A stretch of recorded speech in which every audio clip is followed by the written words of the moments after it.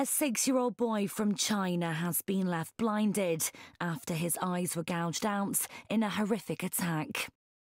According to reports, the boy, who was from northern Shanxi province, was led into a field by a female suspect, who then gouged out his eyes and left him in a pool of blood.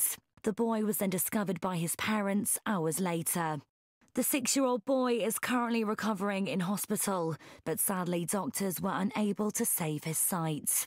Local police say they are now searching for the suspect and are offering a big reward for any information that leads to her arrest.